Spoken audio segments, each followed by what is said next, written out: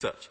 We are all conscious in this Parliament, or we should be, of how the job of First Lord of the Treasury evolved in Britain, steadily developing a grip over other cabinet departments previously independent of it, and developing into the post of Prime Minister.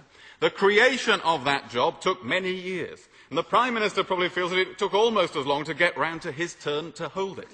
But to see how the post of a permanent President of the European Council could also evolve is not difficult even for the humblest student of politics, and it is, of course, rumoured that one Tony Blair may now be interested in the job.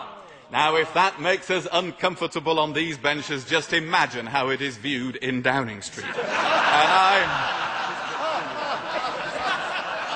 I must warn ministers opposite that, having tangled with Tony Blair across this dispatch box on literally hundreds of occasions, I know his mind almost as well as they do.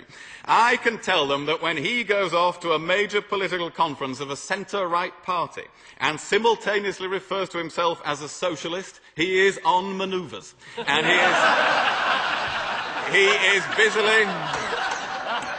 he is busily building coalitions as only he can.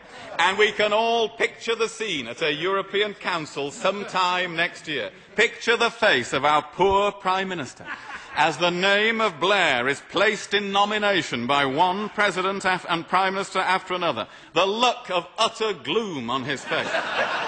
The nauseating, glutinous praise oozing from every head of government.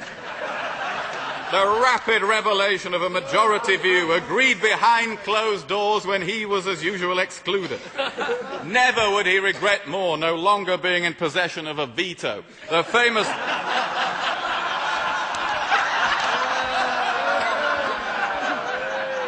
famous drop jaw almost hitting the table as he realises there is no option but to join in. And then the awful moment when the motorcade of the President of Europe sweeps into Downing Street.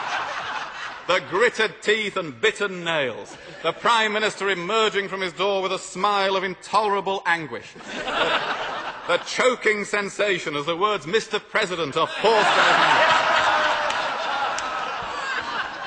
mouth. And then once in the cabinet room, the melodrama of "When will you hand over to me?" all over again.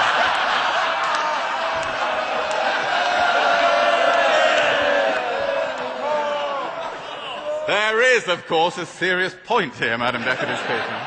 Occupied by someone with the political skill of our former Prime Minister, this job would become, in not so many years, a far more substantial one than the government now pretend, seen as the President of Europe by the rest of the world, with the role of national government steadily reduced and the role of national democracy and accountability steadily weakened.